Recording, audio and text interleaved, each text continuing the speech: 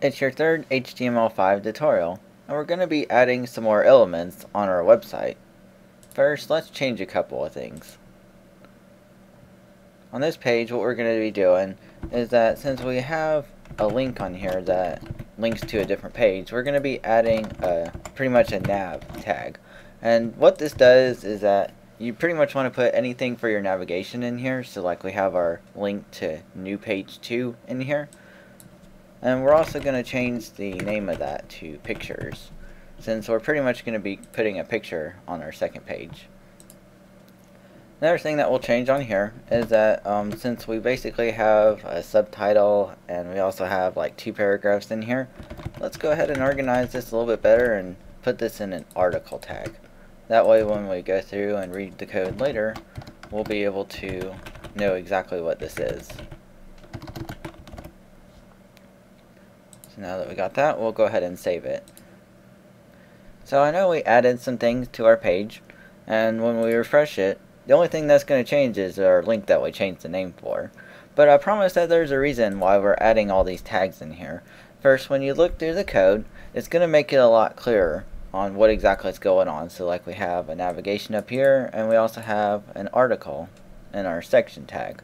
Also, when we go to style this page, it's going to make our job 3 times easier to do that. On our second page, we're going to be adding the same header we had on the first page. Now I know we can just copy and paste it from the first page, but we're actually going to write it out. And I want you to do the same as well, so that way you can learn the tags in HTML. There will come a time when you're working on a really complex web page with about 300 lines of HTML code, and if something doesn't work on that page, knowing how to fix it is going to help you greatly. So let's go ahead and add our header on here. First, what we'll do is that we'll go ahead and tab out everything on here just to make it a little bit cleaner and easier to read.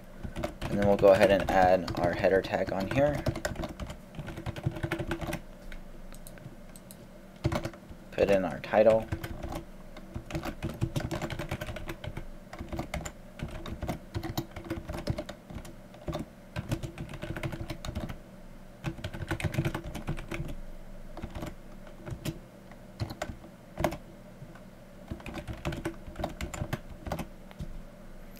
Alright, and then we'll go ahead and save it. And then when we go to Chrome and we click on it, we notice that we have the same title at the top, my website, and then we also have our link, which will take us back to the page that we started with, which is newpage.htm. Most websites, though, don't have where you have just one link on here. They usually have a static navigation bar. So like, for example, we want this to be home and then the next link to be pictures. And we want that to be consistent on each page. So what we'll do to change that is that on our first page, we'll go ahead and add the same link that we have on the second page. So we'll just put newpage.htm on here.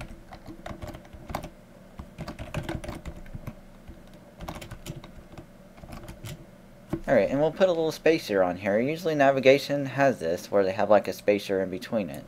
And then when we go to view it, you see we have home and then pictures. And so this link will take us to the page we're on right now, and then this one will take us to the other page. So we'll do the same thing and change it on the second page, so that way we have it consistent.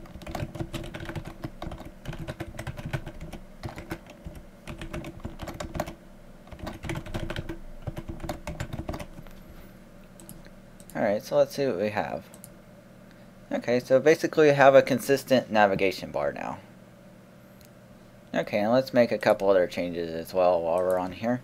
What we're going to do is we're going to add a section on here, just like we had on the first page. And this is where we're actually going to put our picture. Okay, well, first thing we want to do is we want to get our picture.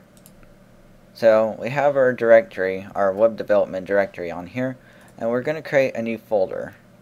And this is where we're going to put all our pictures in. So we'll create our new folder called images, and then in this folder is where we're going to have all the pictures that we're going to use for our website. So I do have a picture that we can use. Let me just paste it in here. It's going to be called sample. Now, Windows Explorer does bring up a good thing on here, and that is that it's not showing the extensions. So like, for example, this is not just sample. It also has an extension. It would be .png.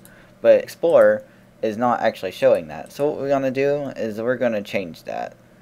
If you go to folder options on here, you can uncheck this little item right here where it says hide extension for known file types, and then once we put that on there, you see that we have our extensions now added.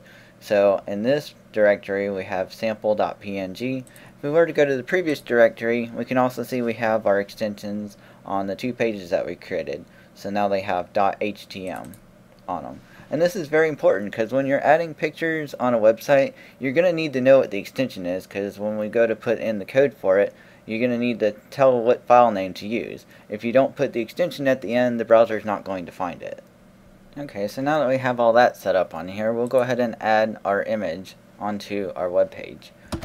So we'll use the section tag on here, and inside that section tag is where we're going to add our picture. So the code for it would be this. So basically we point it towards where our image directory is, and then put in the file name as well.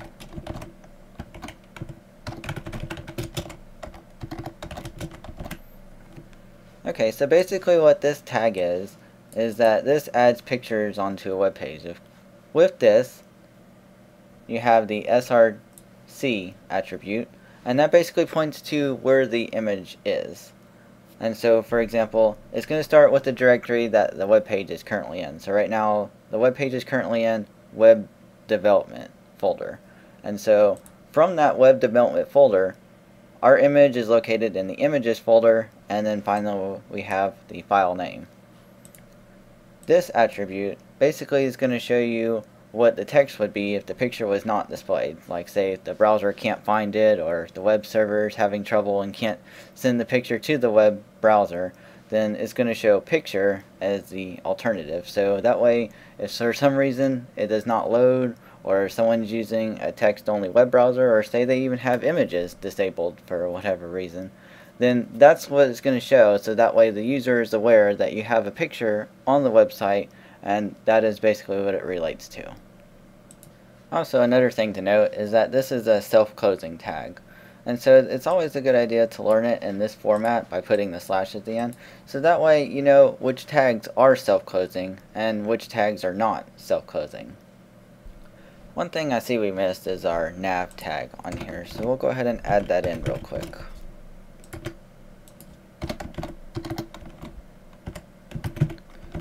Okay, so now that we have all that in on there, let's go ahead and refresh our page in Chrome, and you see that we now have a picture on our page.